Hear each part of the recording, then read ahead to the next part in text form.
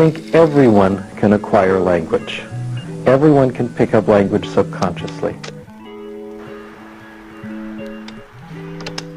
When I first got into college, almost all of my classmates could speak English fluently. I could barely form simple sentences, so I started feeling left behind. From that moment on, I felt the real need of learning English. Some say practice makes perfect, but what makes practice is the need.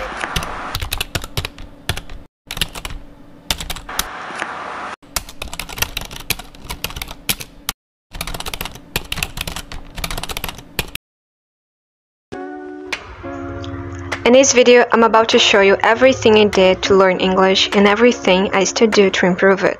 I'll also give you tips and ideas of free resources you can be using to do the same. But before that, one thing needs to be clear. Why do you want to learn English? As I said, the need makes practice. So, in order to build practice and consistency, you gotta have a well-established objective.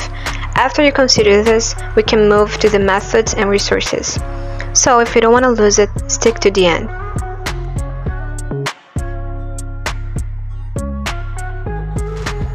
Of course, all of us learn things differently, so I'm just sharing what worked for me.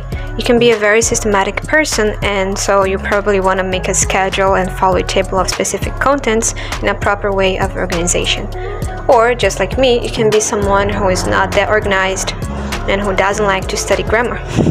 And thus, you'll be willing to make your own schedule of studies with stress-free, flexible, and not boring resources. You've probably heard of Stephen Crashing, and actually one of the things I learned from him was that there is a difference between learning and acquiring a language. We acquire language in only one way. This is the big moment. When we understand messages. We've tried everything else. We've tried teaching grammar. We've tried having students memorize vocabulary. We've tried everything. But the only thing that works is giving people messages they understand, what we now call comprehensible input. Although some people may not like Stephen Crash's theories, according to this linguist, the acquisition is a product of a subconscious process very similar to the process children go through when they acquire their first language. Acquisition is immersion. It provides the person with the practical knowledge of the language. What parents do to their children when these are in their early years is a communicative approach. The kid receives messages and his challenge is understand those messages and thus reacting to it, which is communication. Whereas learning focuses on providing theoretical knowledge of a language. Learning refers to learning about a language, its sound system, its structure, and this process happens consciously. The student is aware of this. He knows he is learning about verbs, adjectives, pronouns, and so on, which is not a problem at all. You really must study grammar if you want to communicate smarter or at least in a way that makes sense in that language. But consider a bit you just study grammar and make writing and reading exercises. When you encounter a situation in which you have to communicate orally, you probably feel stuck. You might understand what you hear, but you won't be able to express yourself in that language through your speaking skills.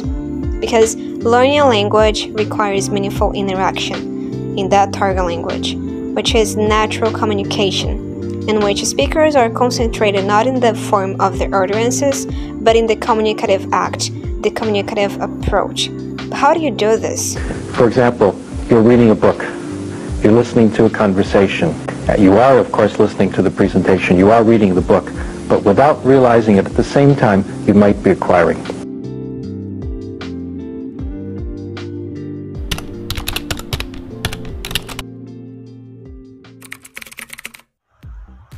Enjoy learning English.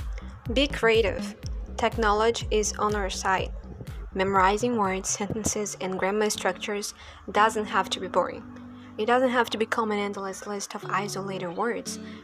And learn any given language doesn't have to be the boring task you have to do to accomplish your dreams. You can listen to music and podcasts, read articles and books, write on social medias or just on your bullet journal or planner. Now let me explain that better. First, you might be thinking, okay, How would I do it if I barely understand spoken English? How would I do it if I just do Duolingo tasks? How would I understand phrases in context in a fast speed of real English of the day-by-day reality? And no, I'm not criticizing Duolingo. It's a good app if you want to have fun learning vocab. It is something you can use along with tons of other resources. The thing is, when it comes to learning, the more flexible and creative, the more efficient. So, as I was saying, even if you're just a beginner, you gotta push yourself to spend as much time with English as you possibly can. Remember, if you are willing to not just learn English but acquire it and speak it naturally, you need immersion. As time goes on, you realize the need will make practice. The need of understanding your favorite celebrities in a view, your need of getting to sing your favorite songs, your need of reading the original ones of your favorite books, the need of communicating with people from other places around the world. Even without understanding one single thing at first, little by little you start acquiring a few patterns just from listening, and then you have to repeat it.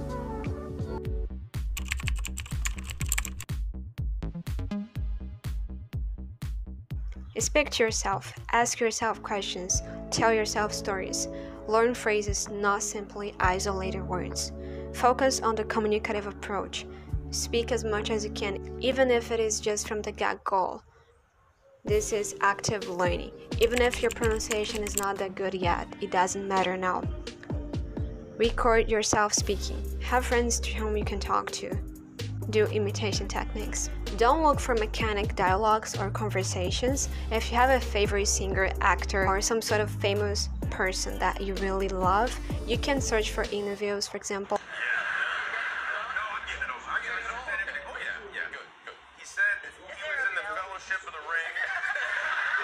As you are already drawn to that person, it would be so much easier for you to stay tuned and watch the video or listen to that podcast to the end, even if you don't understand anything from that.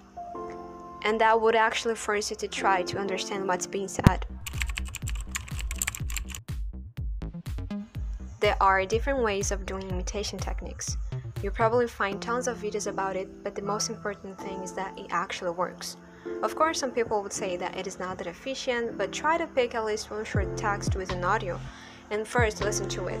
After that, try to listen to one phrase and repeat after it. There is growing support in Finland and Sweden for the countries to join the North Atlantic.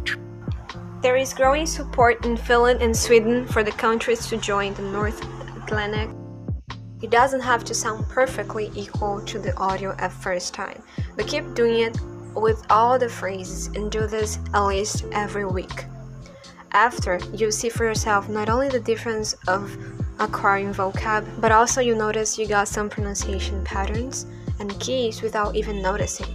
You'll see that you get so much more familiar with vocab, pronunciation, and especially you will naturally acquire the rhythm of English. So that was it. I hope you guys enjoy it. Let me know what you guys think of this video in the comments down below. If you haven't subscribed yet, please do it if you feel like, and also give this video a thumbs up if you enjoy it. I know it was too general, but I want to go more in depth on this topic in future videos, so stay tuned. And that's it. See ya.